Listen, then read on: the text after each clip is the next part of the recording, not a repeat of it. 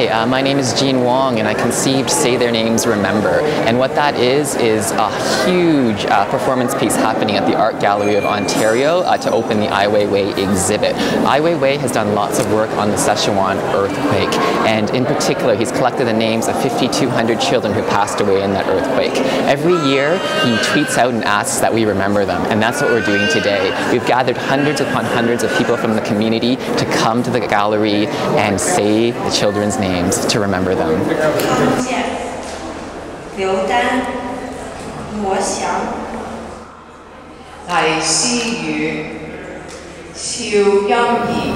Very fortunate to be able to participate in the Art Gallery of Ontario exhibition and this installation of Ai Weiwei.